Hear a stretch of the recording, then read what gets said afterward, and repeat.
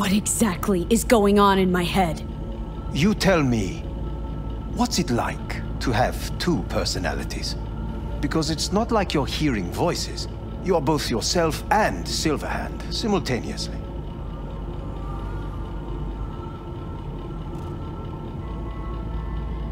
Ain't just about Silverhand anymore. Rogue algos from beyond the Blackwall flip new switches within the Relic. What? How could that be?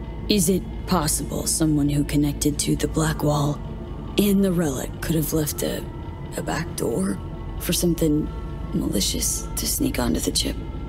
This I do not know. The Blackwall, it is terra incognita to me. I know just that whatever lies behind it must remain there, at all costs. At this moment, Silverhand remains your greatest problem. Two psyches molding into one. Or is it one psyche cleaving in two?